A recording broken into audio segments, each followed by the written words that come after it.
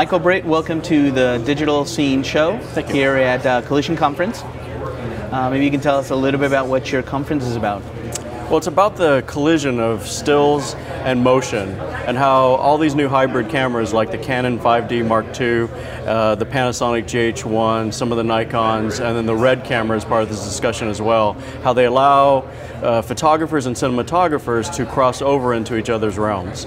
So a motion camera capturing at a high enough shutter speed can capture 30 frames a second versus clicking 1 frame per sec, in a sequence. Sure. So it opens up a whole new realm of delivering motion to clients for new media like websites, cell phones, and things like that from a photographer's perspective, and it lets cinematographers who might be able to go after the ad campaigns for the jobs they're shooting and deliver stills and the motion. So it's just kind of this point in history where the technology is allowing the crossover for people with that are digital image makers.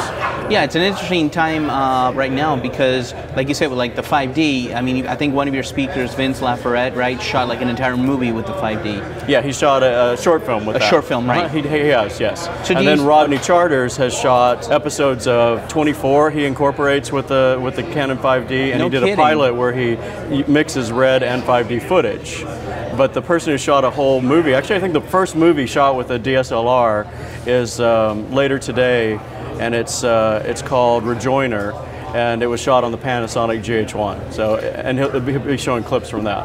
And the reason you're starting to see this crossover is why? Why all of a sudden are camera manufacturers putting in high-def movies, and why, more importantly, DPs are looking at a 5D and going like, I want to shoot with this? Well, it's interesting. I think from what I can tell from talking to people at Canon and just around in the photography world, a news agency went to Canon and said, we want a camera that shoots stills and video, so our guys, because journalists have been shooting video and taking 2 cameras with them for quite a while now, and so they asked for this. So Canon made it for the photojournalist market, and I think that the movie making side of it caught them totally by surprise, and this whole upswell of interest in, hey, we can shoot video that looks as good as cinematographers.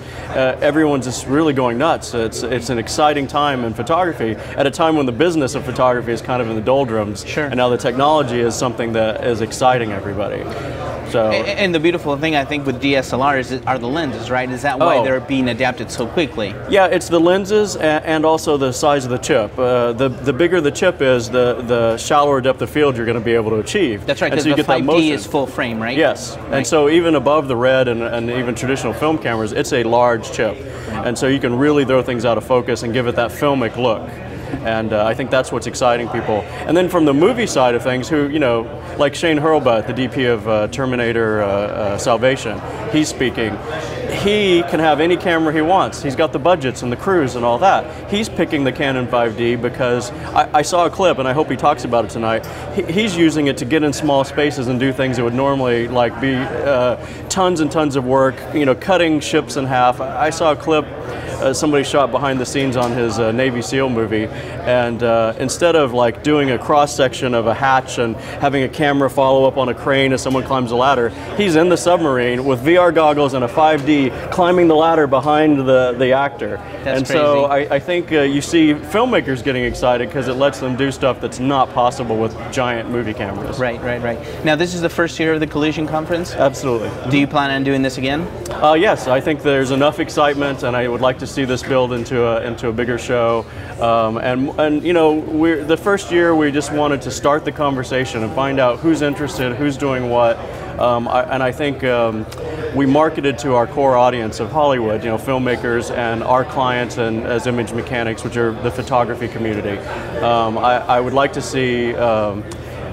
see future events have more educational tracks in different areas, wedding photography and photojournalism and music videos, and I think that conversation can keep growing, and therefore I think the conference can grow with that. It seems that pretty soon there's not going to be a distinction between a photographer and a videographer and a DP, right? I mean, ultimately you need to have a good eye, right, regardless of what you do. It's image maker. I think that's image maker, yeah. Right. People, I see. What was the term I saw? Cinema photographers. There's people throwing all kinds of hybrid terms around. Sure. But I think ultimately it comes down to if you're a visual storyteller, you're an image maker. Right. The tools are now in your hands to do motion, stills, whatever, but I think ultimately the cream rises to the top, and the image makers are going to be the ones who get the work. Definitely. Well, wonderful. Thank you for being on the digital scene.